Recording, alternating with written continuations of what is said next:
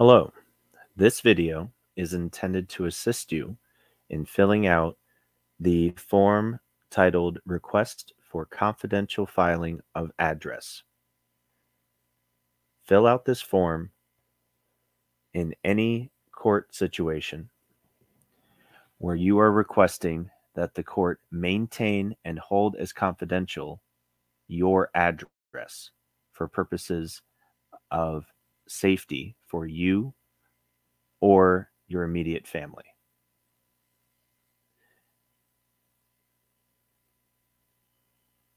At the top of the form, you will be filling out the judicial circuit and county that you are filing your case in, including this request for confidential filing of address.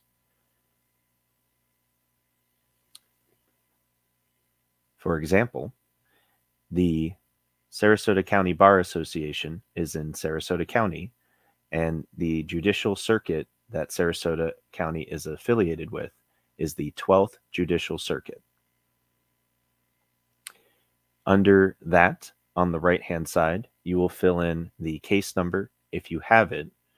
If you are initially filing all of your paperwork, then there will be no case number to fill in. This also applies to the division. If you already have filed your case, then there will be a division that your case was assigned to. However, if you are doing all of the initial paperwork, including this request for confidential filing of address, then there will be no division to fill in that section. On the left-hand side at the top of the page, you will fill in under or just above petitioner your name as the petitioner in your case.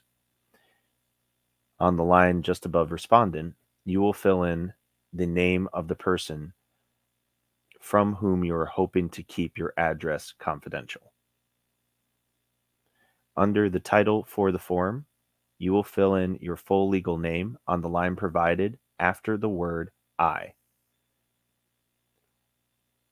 Under that, you must then fill in the address, including apartment number, anything of that nature, be as specific as possible, and also include your city, state, and zip code for your address that you are requesting is maintained and held as confidential by the court.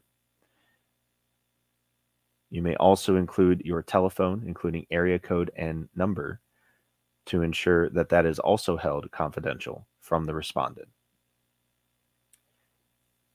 You must then sign and date on the lines provided near the middle of the page, and everything else will be addressed by the clerk of court.